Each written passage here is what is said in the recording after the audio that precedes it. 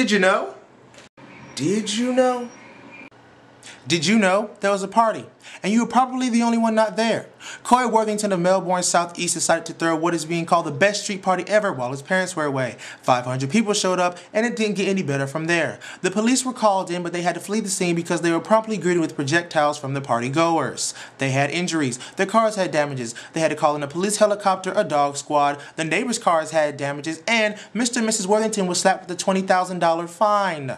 Corey Worthingto, now on the interview circuit, has begun to answer some of the questions that's been on everyone's minds. While interviewing with ACA, which has become one of the most unapologetic apologies of the century, he was asked, has he spoken to his parents and what have they had to say about the situation? To which he replied, when they call, I don't answer, they would probably try to kill me.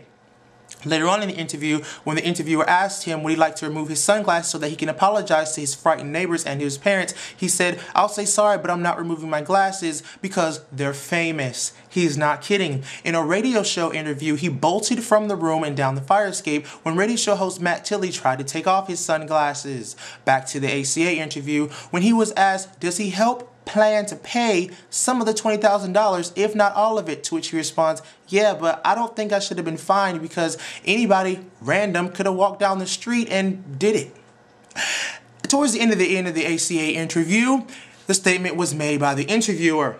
We gotta go, but I suggest you take a very long, hard look at yourself. To which he replied, I did. Everyone has. They love it. Descriptions will be in the link, which should be over there.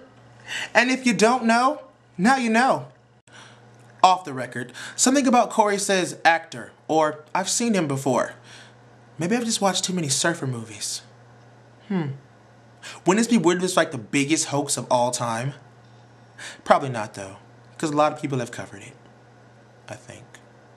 Anyway, if you don't know, now you know. Oh, and he said I have, not I did.